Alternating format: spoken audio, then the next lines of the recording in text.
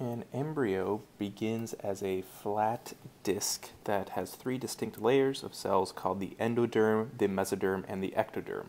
I'm going to talk about just the formation of the neural plate and what each one of these three layers is known for. So we're going to talk about the formation of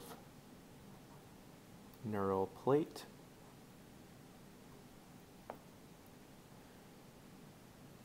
So it has, I'm going to draw a quick little diagram here of what it kind of looks like, and forgive me for my bad artistry skills, but this is a fairly simple drawing because this is in the primitive stages of the central nervous system.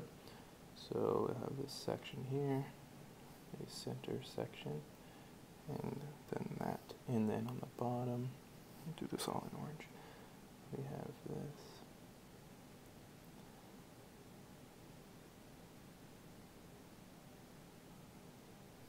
Okay, and we'll do this in a different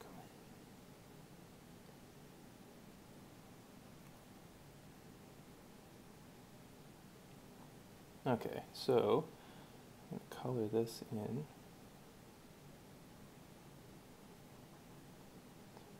Right here, this whole thing, this top layer here, is the ectoderm.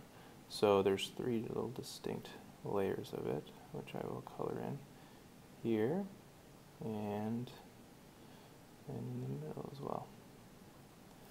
So this right here is the actual neural plate. So this is what will eventually be the central nervous system, and it starts off as just a thin layer of cells. So you can see how complex this is and how these different neurons will have to form these different connections in order to eventually form the complex array of neural circuitry that we have in our adult brains, or even the baby's brain has millions and millions of neurons and different connections and everything.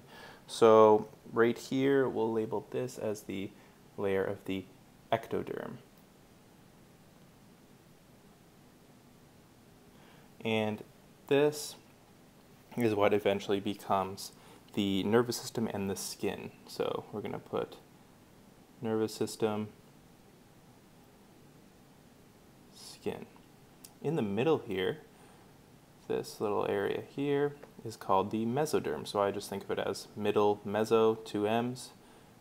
So the mesoderm, and the mesoderm actually is what makes the bones and the muscles. So I just think bones and muscles are inside, and the ectoderm is on the outside, or the central nervous system as well, but the ectoderm is skin, then the middle and the inside is the bones and the muscles. So we'll write that here. And then the last layer, which is on the bottom here, which I will do in yellow. Right here, this whole little thing right here is called the endoderm. And what this forms is the, it's kind of like the lining of many internal organs. So we'll just put lining of organs. So like I said, this is a really primitive view of the formation of the neural plate in embryo, and there's a lot of different stages that go through here, but I just wanted to kind of highlight these three sections, or these three different areas of the early primitive embryo.